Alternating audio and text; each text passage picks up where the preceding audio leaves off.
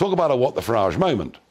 Yes, Prevent, in one of their reports, suggest that programmes like Yes Minister, that programmes like The Thick of It, that works of literature such as the complete works of Shakespeare, the Canterbury Tales, films like The Dam Busters, films like Zulu, and indeed Michael Portillo's railway programmes, yes, they are all in danger of encouraging far-right sympathies. And apparently, when these programmes come up, there are like captions that appear online using the name Nigel Farage, and the report links me with Oswald Mosley. It's quite utterly extraordinary. What in God's name are we doing, putting taxpayers' money into organisations like this that have been hijacked by the extreme left?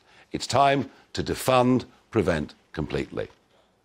Friday week back, you saw the protests up in Knowsley, outside the hotel, concerned parents, a counter-protest, Yobs turning up. Well, this weekend, Jeremy Corbyn was in town with Joanne Anderson, the Mayor of Liverpool, on the Saturday.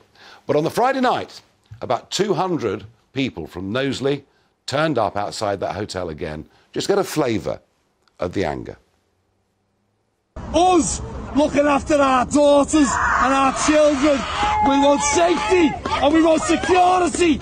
You're protecting these when you should be out there protecting our kids. You're a disgrace. Get them out! Get them out! Get them out! Get...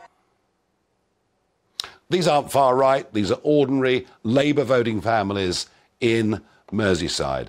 I tell you what, this has only just started, yet there's been almost no coverage of that demonstration last Friday night. We're headed for some very, very difficult times.